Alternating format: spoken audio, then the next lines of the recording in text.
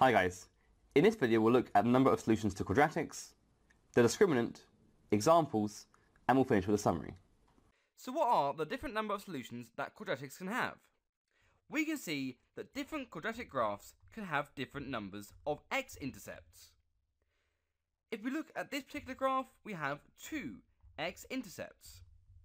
If we look at this graph, we have exactly 1 x-intercept.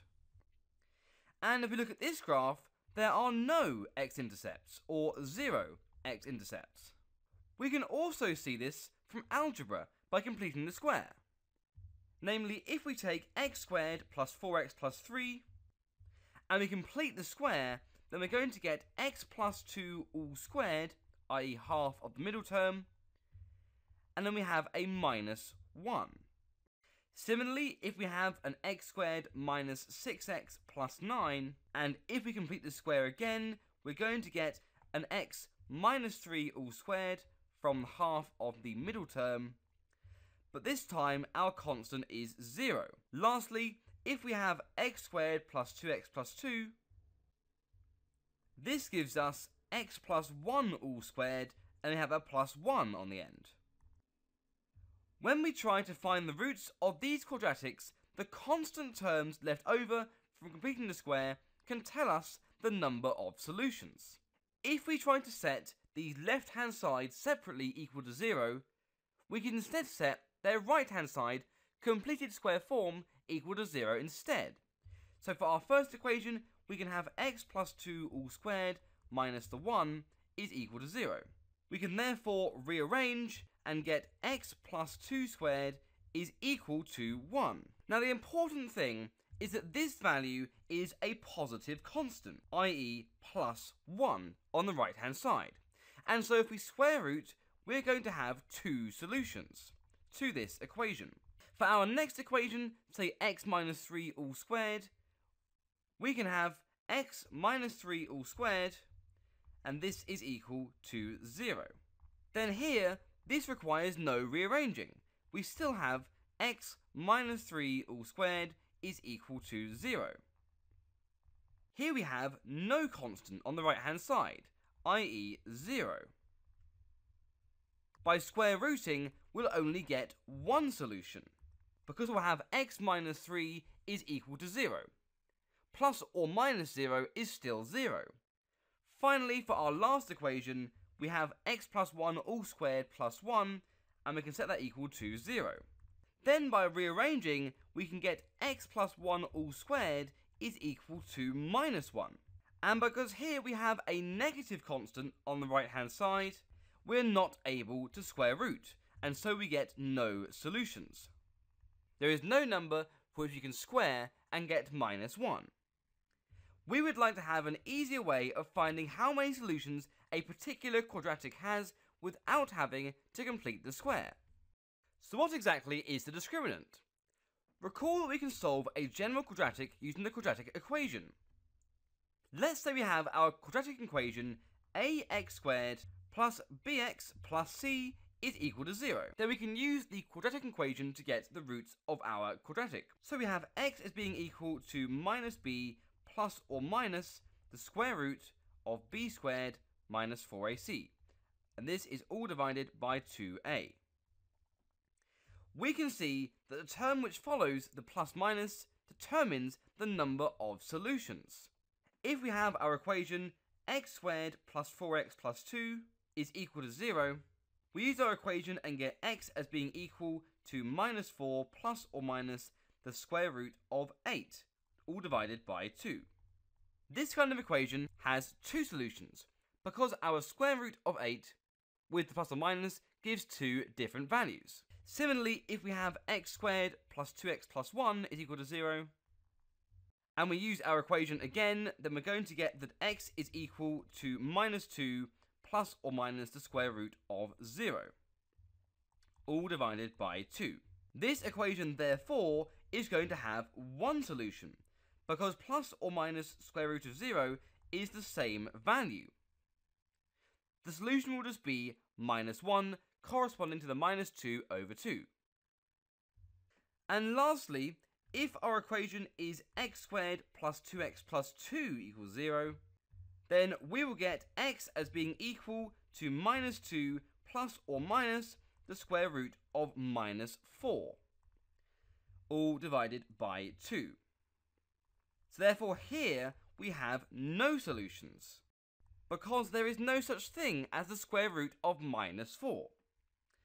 In general, we call the expression b squared minus 4ac the discriminant, and denote it by delta. This b squared minus 4ac is what we find underneath the square root in our quadratic equation. We let delta be equal to b squared minus 4ac for a general quadratic. Again, we call this the discriminant. By evaluating the discriminant, we can quickly determine the number of roots of a given quadratic. In general, for a quadratic of the form ax squared plus bx plus c equals 0, and we have our discriminant, which is delta, is equal to b squared minus 4ac, then if our discriminant is strictly positive, this corresponds precisely to 2 real roots of our equation. If we have our discriminant being equal to 0, this corresponds to 1 repeated real root. We call it repeated because the plus and minus cases are the same. And lastly, if our discriminant delta is less than 0, this corresponds to no real roots, i.e. no solutions. Let's take a look at some examples. Our first example asks us to determine the number of roots of the equation x squared minus 3x plus 5 equals 0. Our first step is to recall the definition of the discriminant. We have our discriminant delta can be found by doing b squared minus 4ac for a general quadratic. Our second step is to write down the coefficients. We have our equation ax squared plus bx plus c equals 0 in general, and our equation is x squared minus 3x plus 5 equals 0. Therefore, our coefficients are a equals 1, b equals minus 3, and c equals 5. Our third step is to substitute the values into the discriminant formula. Again, our discriminant delta is given by b squared minus 4ac. And so we have our discriminant as being equal to minus 3 for b, all squared, minus 4 times a times c, which is 4 times 1 times 5. Our fourth step is to evaluate the discriminant based on the above substitution. We have delta as being equal to 9 minus 20, because minus 3 squared is 9, and minus 4 times 1 times 5 is minus 20. This gives us minus 11. Our fifth step is to recall the case when the discriminant is negative. If we have our discriminant as being strictly less than 0, this corresponds to no real roots. So our last step is to state the number and nature of the roots. Our discriminant is equal to minus 11, which is strictly less than 0, and therefore we have 0 real roots. Our second example asks us to find the values of m for which mx squared minus x plus 4m equals 0 has equal roots. Our first step is to recall the definition of the discriminant. We have our discriminant delta is equal to b squared minus 4ac. Our second step is to recall the case when we have repeated roots. We are looking for equal repeated roots, and so we need delta to be equal to 0 in order to have one real repeated root.